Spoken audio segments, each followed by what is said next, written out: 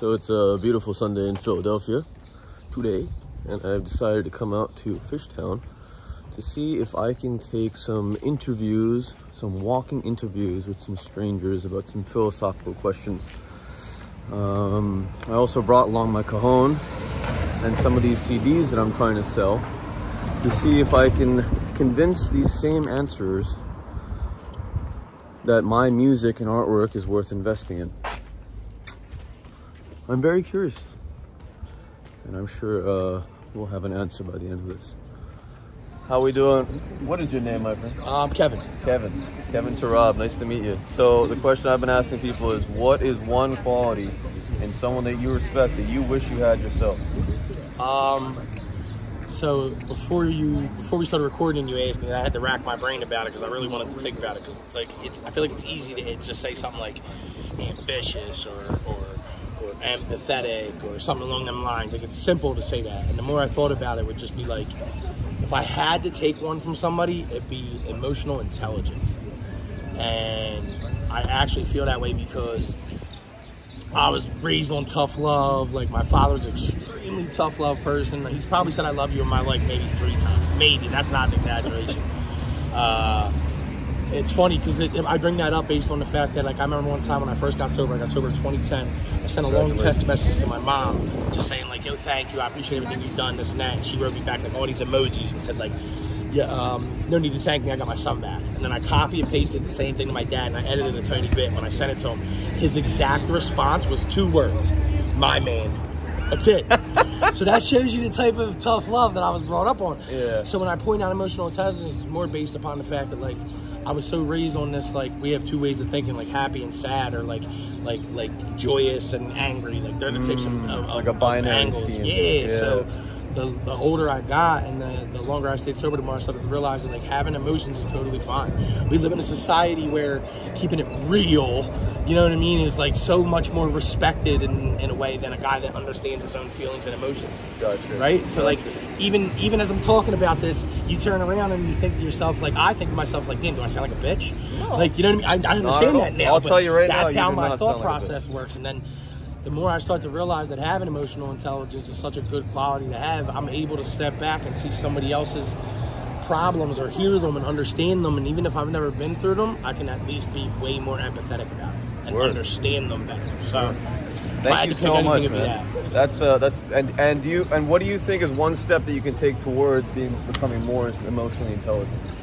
Well, like I said, I think an easy cop out to say is like empathetic, but being more empathetic, I think, would definitely get you into becoming more emotionally intelligent. So you'd be able to understand other people's emotions and start to have that sympathy and empathy for them. Just because you didn't go through them doesn't mean it doesn't hurt them. It just means that you might be a little bit stronger in that area. Right. So, we're mirrors, aren't we? Strangely. Yeah. Thanks, man. Much I appreciate it. Thank you. And also, so what is your stall here? Every weekend, Friday, Saturday, and Sunday, I'm set up down here in Frankfurt and Belgrade. My Instagram's Oxy Bath and Cotton. It's all one word: OXYBATHANDCOTTON. It's very long, but trust me, it's worth it. Anybody who hits me up and buys something off of this video, I'll give them 20% off too. Word. Thank you so much.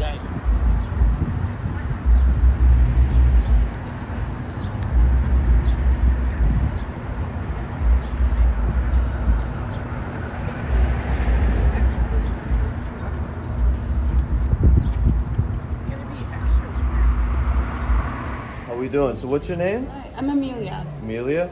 So Amelia, what is one quality in people that you respect that you wish you had?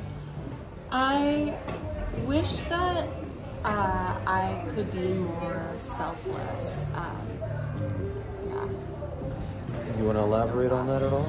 Yeah, I mean, I'm thinking about my mother. It's Mother's Day.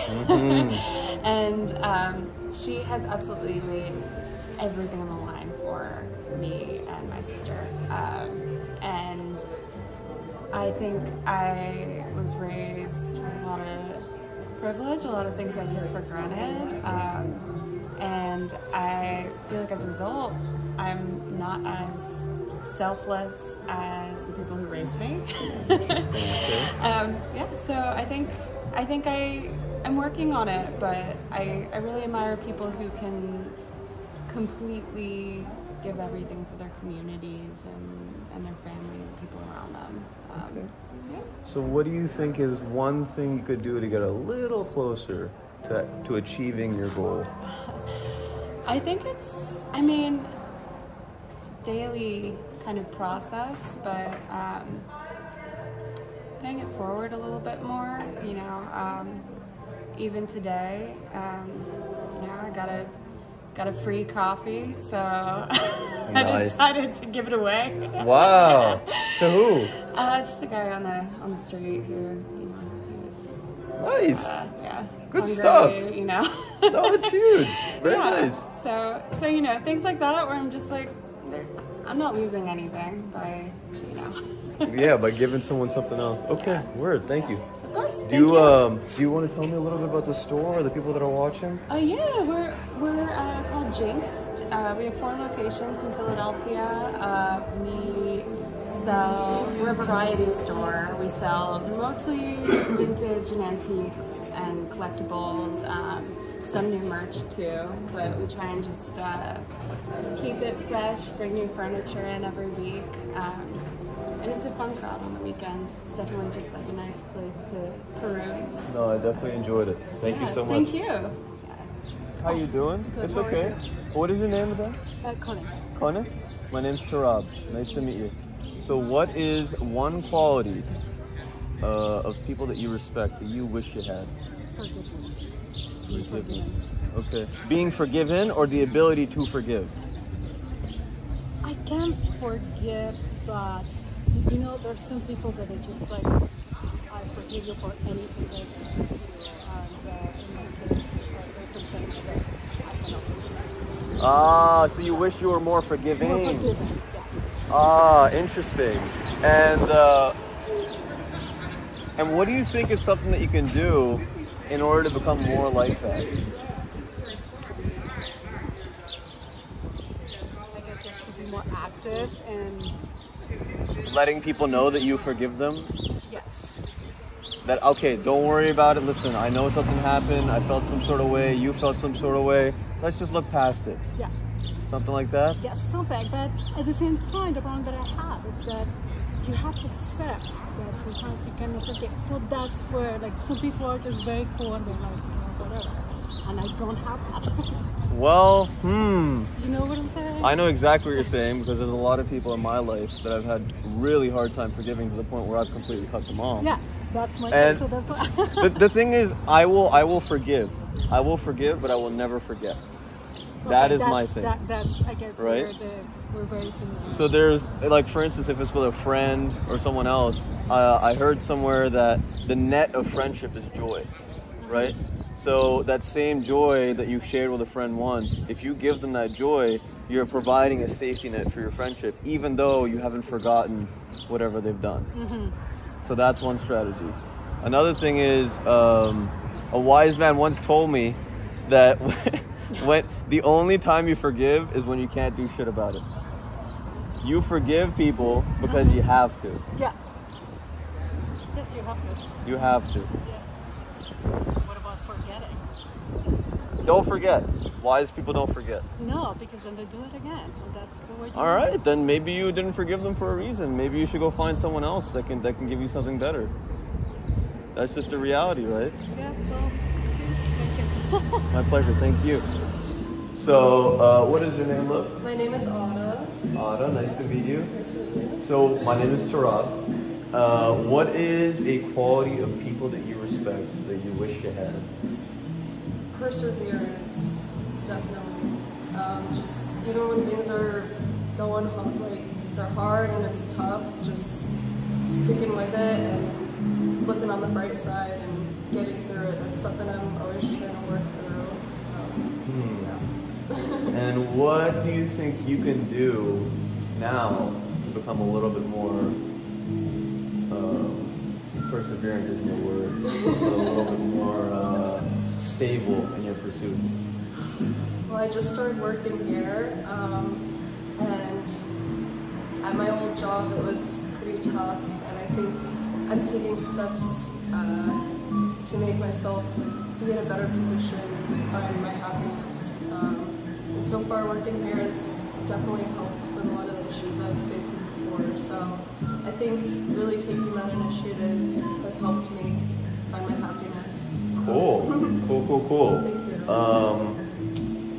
Well, I guess, do you want to tell me a little bit about your store?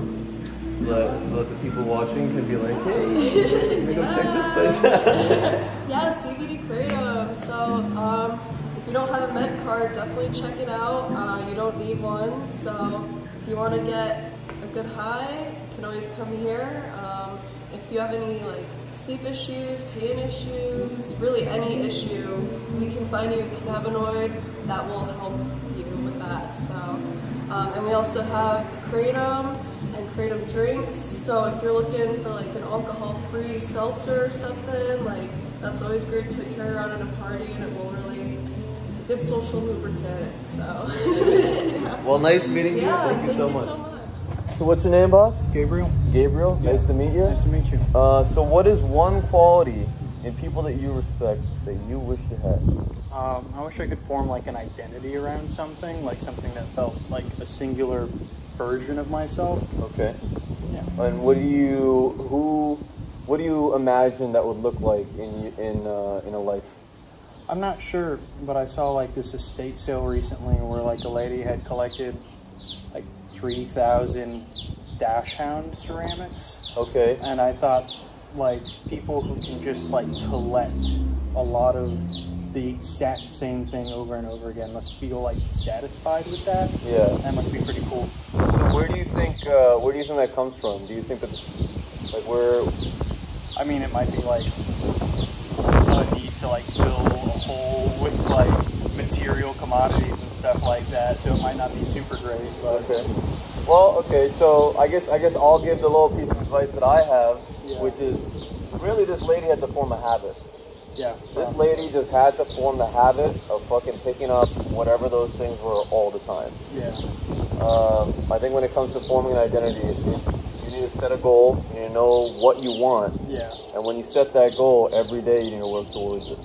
Alright? Yeah. I swear to God, it's going to make a fundamental difference. There's a book called Atomic Habits by James Clear. Yeah. That's fundamentally transformed my life and allowed me to begin establishing identity.